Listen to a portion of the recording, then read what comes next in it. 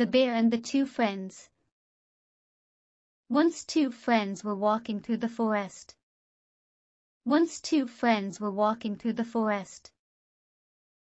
They knew that anything dangerous could happen to them anytime in the forest. They knew that anything dangerous could happen to them anytime in the forest. So they promised each other they would remain united in any case of danger. So they promised each other they would remain united in any case of danger. Suddenly they saw a large bear approaching them. Suddenly they saw a large bear approaching them.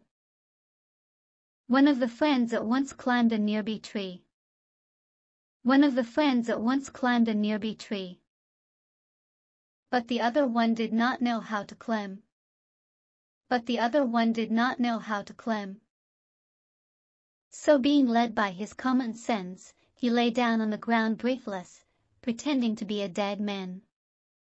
So being led by his common sense, he lay down on the ground breathless, pretending to be a dead man. The bear came near the man lying on the ground. The bear came near the man lying on the ground. It smelt in his ears, and slowly left the place. It smelt in his ears, and slowly left the place. Because the bears did not touch the dead creatures, now the friend on the tree came down and asked his friend on the ground, "Friend, what did the bear tell you into your ears?" Because the bears did not touch the dead creatures, now the friend on the tree came down and asked his friend on the ground, "Friend, what did the bear tell you into your ears?" The other friend replied, "The bear advised me not to believe a false friend."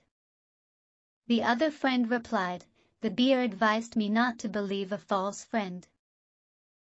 Moral: a true friend is the one who always supports and stands by you in any situation.